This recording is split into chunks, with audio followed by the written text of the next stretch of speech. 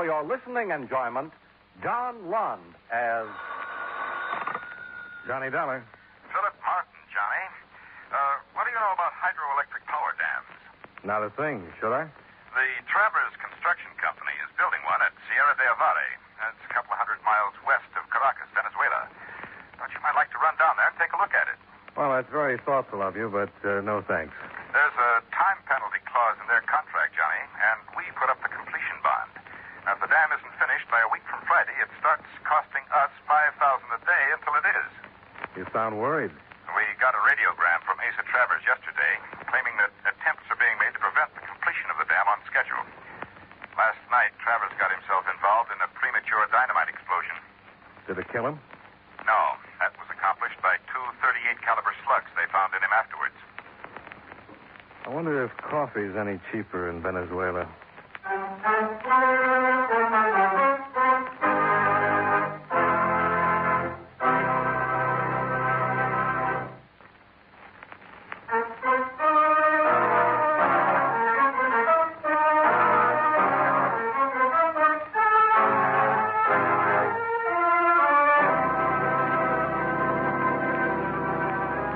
Expense account submitted by Special Investigator Johnny Dollar to Home Office, Eastern Indemnity Insurance Company, Hartford, Connecticut. The following is an accounting of expenditures during my investigation of the Sulphur and Brimstone matter. Expense account item 1, $273.50. Airfare and incidentals between Hartford and Caracas, Venezuela. I was met at the Macatilla airport by the deceased Travers' partner, Senor Getulio Matarsa, who wasted little time on the amenities. 10 minutes later, we were aboard a twin-engine Cessna with Matarsa at the controls, flying west toward the Sierra de Avare Dam. As to who may have killed Senor Travers, or why, I can tell you nothing. It is possible Capitan Boros of the Federal Police will have more information for us when we arrive. Why federal authorities on a homicide matter? Oh, the Sierra de Avare Dam is being partially financed by governmental funds. Naturally, the federal authorities are interested. What's your opinion about Asa Travers' report that somebody's trying to sabotage the dam? While it is true we have had some breakdown of equipment, some vital materials lost or stolen, I do not believe anyone is attempting to delay construction by physical means. What do you believe? In many police organizations, Senor Dollar, even in yours, in the United States, there will always be a small percentage of dishonest men. You talking about Captain Boros? On a project such as the Sierra de Avare Dam, too diligent police investigations could cause disastrous work stoppages. Vital delays which could carry us far beyond the contract deadline. And at $5,000 a day, that could turn out to be pretty rough. Did either you or Travers try to prove this little theory of yours? We will be at the dam shortly, Senor Dollar, and your investigation can begin. It would not perhaps be wise of me to attempt to give you any preconceived ideas. Maybe you should have thought of that before you tried so hard.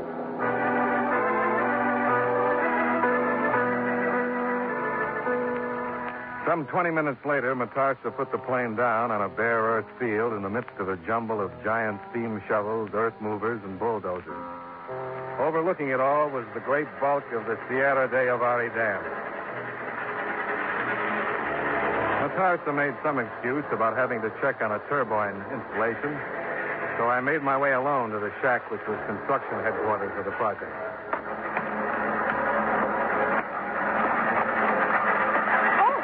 Oh, I'm sorry. Excúseme, señor. My fault. No hay de qué. Hasta luego, señor. Yeah? Yeah? My name is Dollar. I'm an insurance investigator. I'm looking for Captain Boros. Insurance investigator. That's all we need out here now. Who's paying you off, Boris or Matarsa? Maybe we better start over again.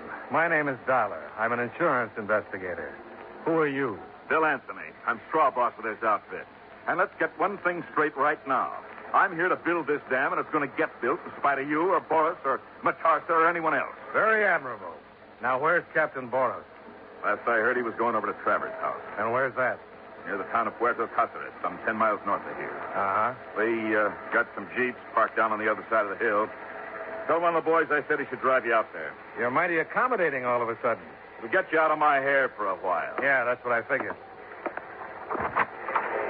Oh, by the way, who's the girl I bumped into on my way in? Philomena Travers. Aza's daughter? His widow. Why? You must have been discussing some pretty important business. What makes you think so? Neither one of you remembered to wipe the lipstick off your chin.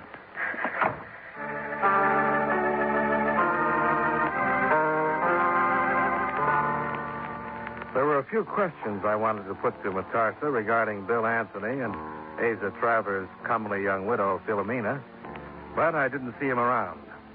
So I made my way to the motor pool and got myself transportation and a guide to take me to Asa Travers' home. It is true, then, that the Senor Norteamericano has come here on the sad matter of Senor Travers' death. Well, the word's gotten around pretty fast, hasn't it, Pedro? Well, when one has lived in the Sierra Roja as long as has Pedro de la Cuesta, anything strange or different becomes quickly known. Well, then maybe Pedro de la Cuesta knows something about why Senor Travers was killed. I know only that when men make an evil thing, Senor, it will bring evil. You're talking about the building of the dam? Si, Senor. Why should that be an evil thing? It is not right for men to change the things which are natural to the earth, Senor. To force the flowing waters of a river backward upon themselves. This is not a good thing, Senor. You talk like a plantation owner, Pedro. No, Senor. My father was but a poor farmer who worked hard that I might go to the school of the workers here. But Pedro knows it is not a good thing what is being done here today. The evil that man creates will destroy him, as it has already done to Senor Travers. And there will be more it will destroy, Senor. Many, many more. Now, that's a happy thought.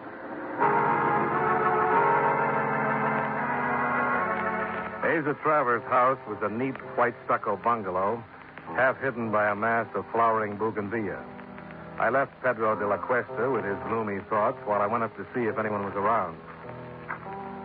It soon became evident that somebody was.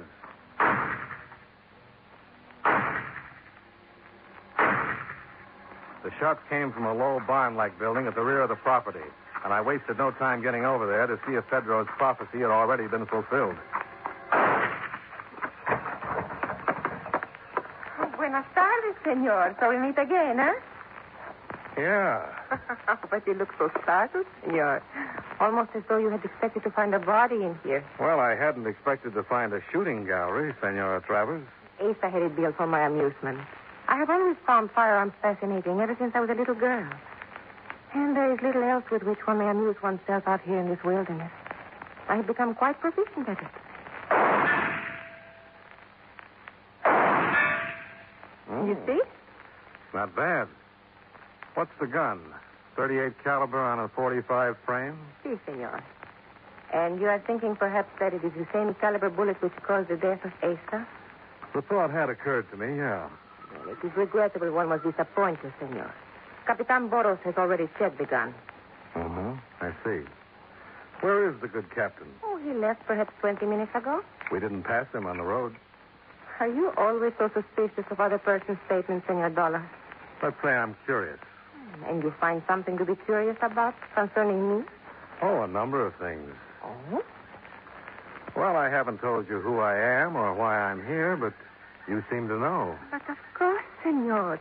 Bill Anthony has called me on the telephone and so informed me. And you don't seem particularly grief-stricken over the death of your husband. I have a philosophy of life, senor. It is always to look forward, never back. It is only the future one may possibly control, never the past. Sometimes the past has a nasty habit of affecting one's future. Only if one has been guilty of some crime. And you haven't? Would you believe me if I said no? Senor Dollar. Senor Dollar. In here, Matarsa. Senor, you must return with me to the dam at once. Why? What's up? It is that Capitan Boros. He has just ordered an immediate stoppage of all work on the dam.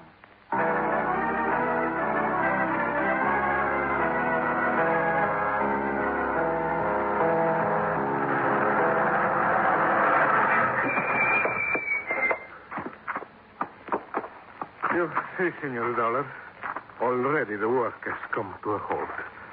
Nothing is moving. The steam shovels, the concrete mixers, nothing. Uh-huh. Where's Captain Boris? In a construction shack with Bill Anthony. Let's talk with him. I tell you, Senor Dollar, there is only one answer for this action. Capitan Boros is looking for the payout. We'll talk to him. I'm about ready to shoot. Well, it's about time you got here, Dollar. Maybe you can talk some sense into this bull-headed jackass who calls himself captain of police. I have listened to enough of this kind of talk, Senor Anthony. I'm willing to talk sensibly and calmly with anyone. But violent words or actions will not sway me in the least. Well, that makes sense, Captain. Can you do the same about this sudden clampdown order of yours? Quite simply, Senor, I had no alternative. It was necessary to halt work upon the dam in order to prevent possible irreparable damage to the construction. What kind of nonsense is that, Capitan? It is a statement of fact, Senor Metarsa. I discovered this afternoon that Senor Anthony was about to dynamite a passageway for the new riverbed. He was employing an excessive amount of dynamite that would bring the hillside down upon the cut that has already been made. You're lying in your teeth, Boris. I am no engineer, Senor Anthony. But when the specifications call for 25 cases of dynamite, and I find 50 such cases are being employed, drastic action of some kind is certainly called for. How about that, Anthony? He's off his rocker, Dollar. I issued the specifications for the job. 25 cases were called for. And only 25 cases were taken out of the powder house. Seems to be a little difference of opinion, Captain. Suppose we go down and take a look at those dynamite charges. If you wish, Senor. But I can assure you, you will be able to learn nothing that will alter my decision until I get to the bottom. Dynamite! The charges we set to blast the new riverbed. Somebody touched them off.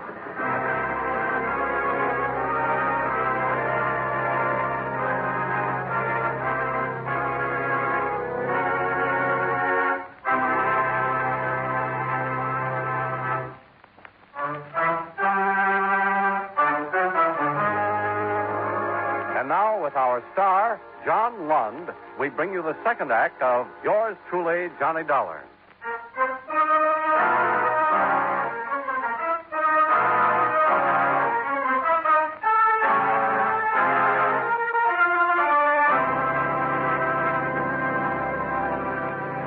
Our subsequent investigation showed that Bill Anthony's specifications for 25 cases of dynamite had cleared through the powder house just that way. And the explosive experts there said that only an amount greatly in excess of that could have caused the damage that had been done. And we discovered that the blast had been touched off by a crude homemade sparking contraption we found in the brush on one of the nearby hills.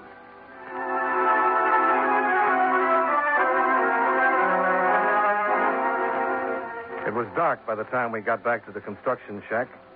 Metarsa was waiting for us with a report on the results of the investigating he and Bill Anthony had done. The original damage is not as great as we feared, senores. Yeah? How's that, Metarsa? While it is true the explosion buried the new cut, it is only for a relatively short distance. We can bypass it through a natural canyon on the other side of the hill. The work will be completed by Friday. You are forgetting something, are you not, Senor? Your work stoppage orders, Capitan Boros? Mm-hmm. No. I am flying to Caracas tonight. There are higher authorities there who can quite easily countermand your orders. I'm certain they will prevent you from interfering any longer in the construction of the Sierra de Abarre Dam. Buenas noches, senores. Looks like he's calling your hand, Captain. See. And I have no doubt he will succeed, Senor. There are those in Caracas who, for a handful of silver, will sell practically anything, including their souls. You know, Metarsa has the same idea about you. He's not the first, nor will he be the last. A police official is always suspect. There are but few who realize that there are other considerations besides those of money. How about naming me one, Captain? 8 men have died so far in the construction of this dam, Senor. All of them during the so-called accidents which have occurred. What if I should tell you that my reason for holding construction until we get to the bottom of this consists solely of a desire to save more lives? Well, I'd say it sounds reasonable.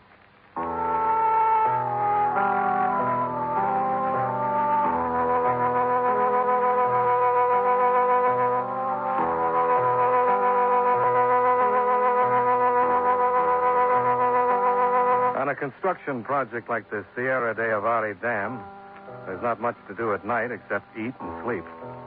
In the mess hall, I was served up a beautiful thing called cazuela. I was seriously considering presenting my compliments to the chef when I was called to the phone in Bill Anthony's office. I trust I did not interrupt anything too important, Senor Dollar, but I am about to leave this dreary wilderness for the much more pleasant surroundings to be found in Caracas. Getting tired of target practice? Oh, I'm tired of many things, Senor. Tired and bored. So perhaps when you're finished with your business there, you would care to look me up in Caracas. I will be at the Gran Palacio. That's not what you called me about. Not everything, perhaps. What's the rest of it? Well, after you left, I happened to recall what my dear husband Asa once said to me concerning the dam and the accidents which had been occurring there. What was it? He said, strange how the works of the devil always carry the odor of sulphur and brimstone with them. What else did he say? Well, it is all, Senor. Pretty cryptic, isn't it? It means nothing to you? Should it? Would it help any if I were to tell you that very close to where the dynamite explosion occurred this afternoon, there's an old abandoned sulphur mine? It might.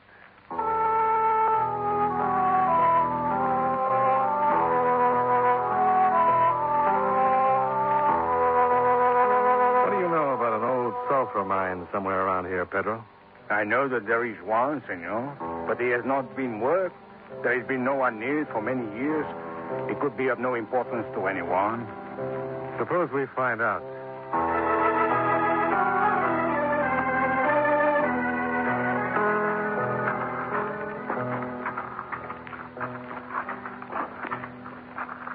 There is evil in here, senor.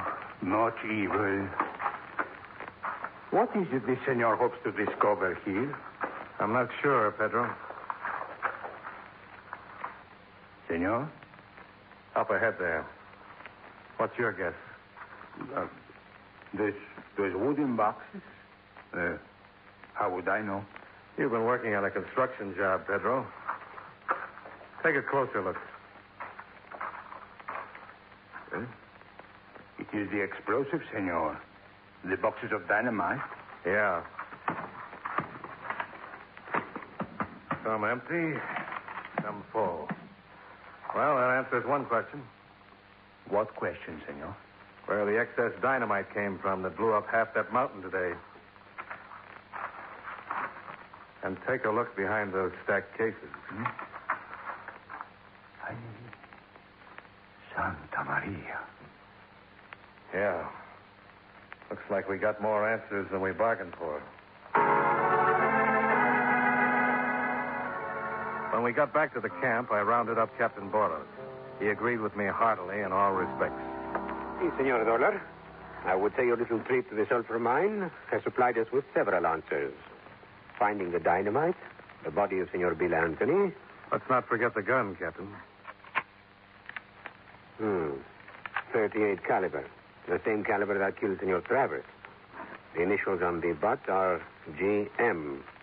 And when you consider that the sulphur mine is owned by Senor Getulio Metarsa... Yeah. How soon are you leaving for Caracas? Immediately. Perhaps you would like to return with me. That's the second best offer I've had in Venezuela. Oh? And the first, senor? Well, I should find the answer to that at the Gran Palacio.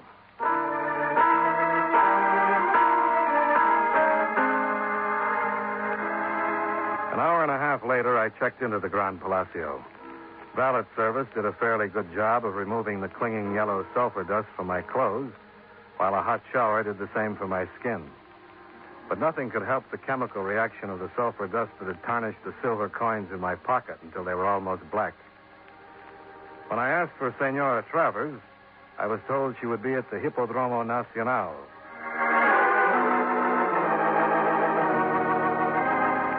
Expense account item 2, $3.50. Cab fare from the Gran Palacio to Caracas' sumptuous Hippodromo Nacional.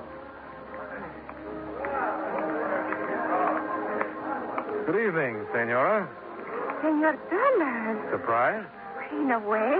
I was not expecting to see you here tonight.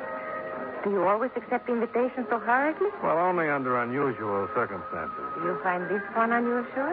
Well, let's say the widow's lack of grief over her husband's passing was rather marked. You're not being very amusing. Neither was your explanation about that sulfur mine. It's leading Captain Boros to Getulio Matarsa just about now. Getulio? He's the one who... Oh, that is too bad. Why? He had promised to take care of my expenses during my stay here in Caracas. Well, you'd better start looking for another philanthropist. I do not suppose... I don't think I could afford it. Oh, how unfortunate. Well, in that case, I would not consider asking you to pay for my drink. I'm still not too happy about that sulfur mine explanation. There is nothing more I can tell you, senor. Not even where you got that coin? Coin? The one you just threw on the bar. Tarnished. Almost black. In case you didn't know, that's what sulfur does to silver. I see. Well? It was given to me day before yesterday, senor. It was the wish of the giver that I purchase a candle with it to burn for my husband. Who gave it to you? Pedro de la Cuesta.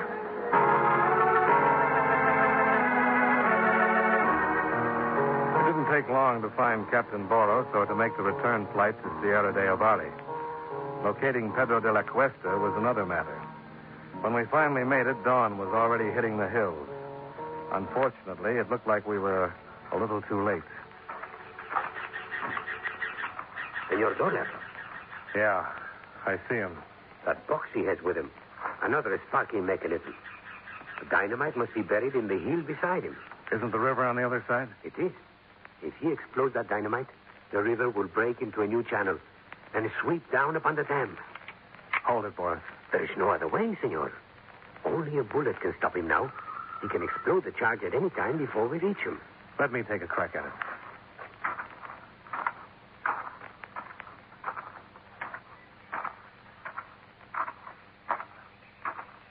Por favor, señor Doyle. Conozca mi Nicolás, por favor. It's no good, Pedro. What you're doing is no good. It will destroy the evil, senor.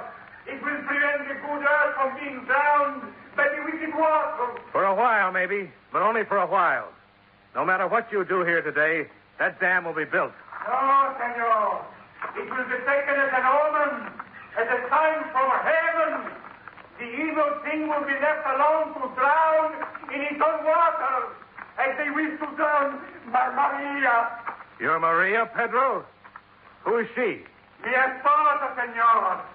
My wife. She who came with me to this land almost 40 years ago.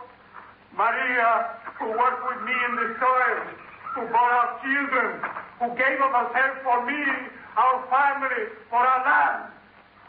Our grave lies there beyond those hills, senor, where the evil ones will release the waters. Is that why you want to destroy the dam, Pedro? Because of Maria's grave? She belongs there, senor, in the good earth to which she gave so much of herself. And they wish to destroy her grave, senor. To drown it in those filthy waters so they can make money.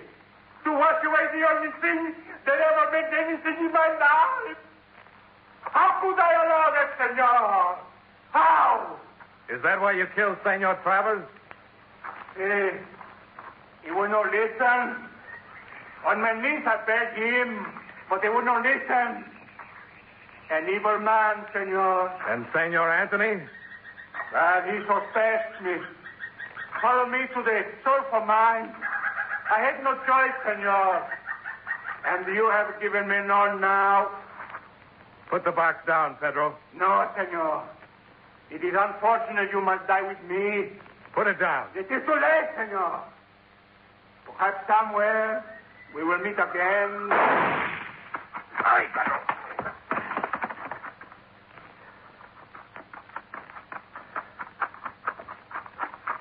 Senor Dora, you're all right? Yeah. Thanks, Boris. How come you missed him? But it was necessary that I miss. What if I'd hit the box and it caused contact? A most unhappy thought.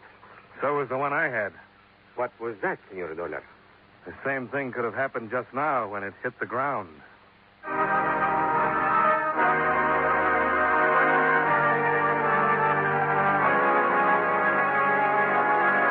Expense account item 3, $41.60. hotel bill and incidentals in Caracas. Expense account item 4, $267, airfare and incidentals from Caracas back to Hartford. Expense account total, $585.60. Yours truly, Johnny Dollar.